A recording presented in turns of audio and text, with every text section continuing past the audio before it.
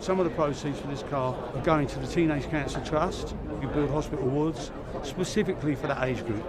We were approached by Rolls-Royce about 6 months ago with an idea that they were going to build a special car to honour my dad as part of a series. I wish he was here to see it, because they're beautiful cars, they're beautifully made, and the whole idea is so British, which is a great thing. It's a great opportunity to really celebrate some of those great icons and do cars that truly capture an essence of them. The feature that stands out the most for me is definitely the bonnet on the Tommy car. Without this album, The Who would have been a 5-hit wonder band.